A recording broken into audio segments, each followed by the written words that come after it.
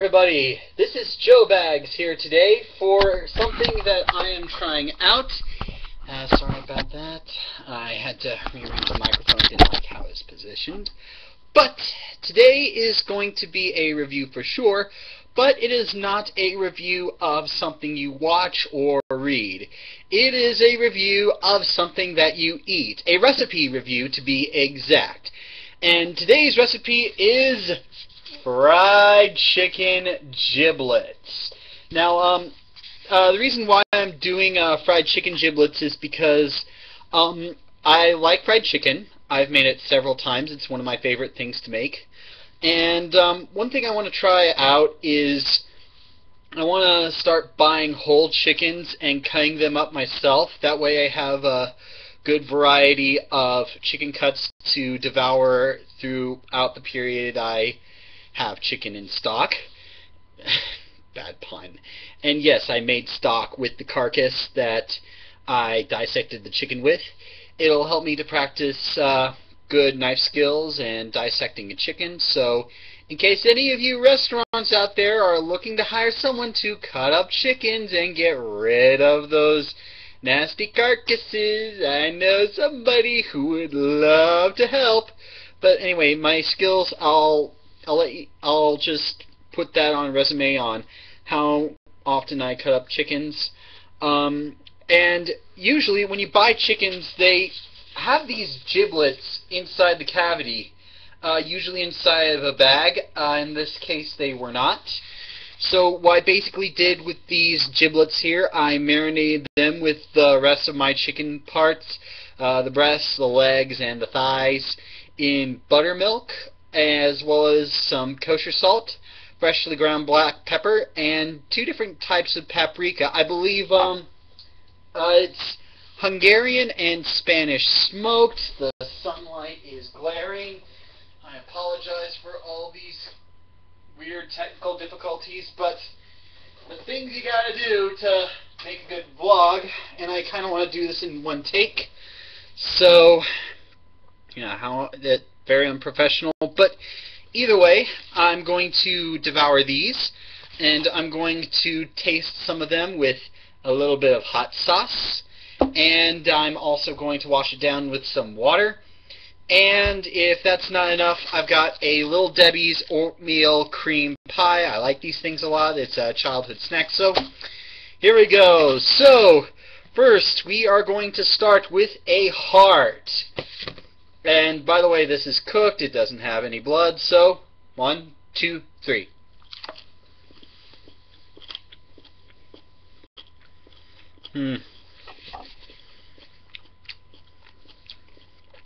Okay, so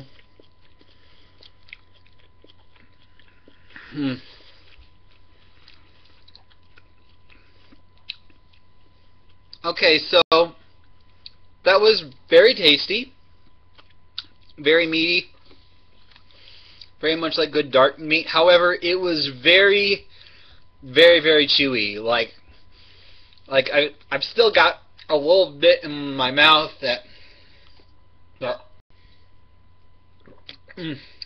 So yeah, a chicken heart tastes just like dark meat. And that's good for me because I really like dark meat. It's just really, really chewy, and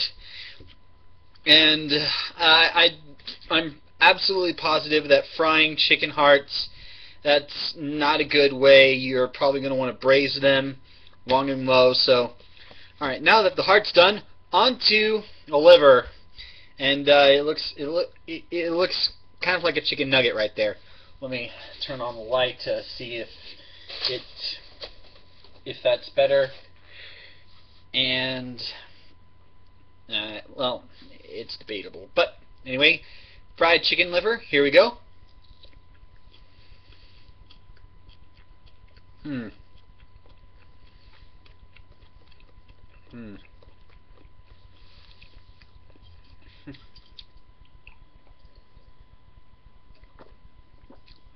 Okay, the good news is I do not have to resort to this to wash out the taste. The liver is pretty much just dark meat paste.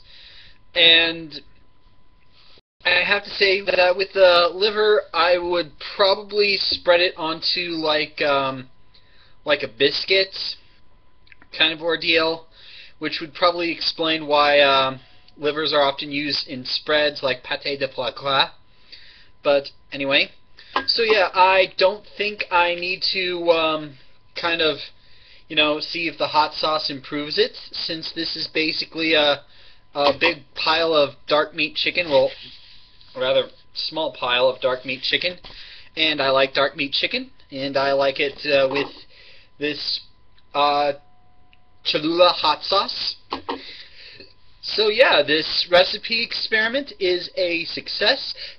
For the original recipe, go to foodnetwork.com and search Alton Brown's fried chicken. I basically used that recipe. However, instead of seasoning the chicken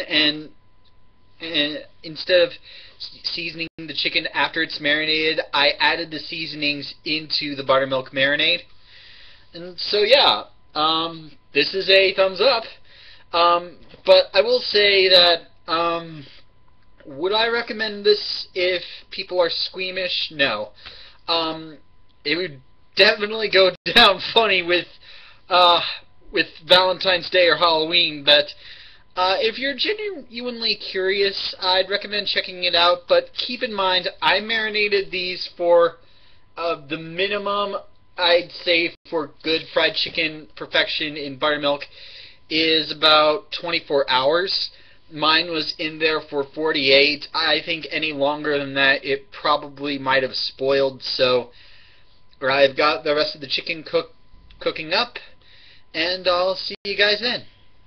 Until next time, this is Joe Bag saying, be resourceful and try new foods.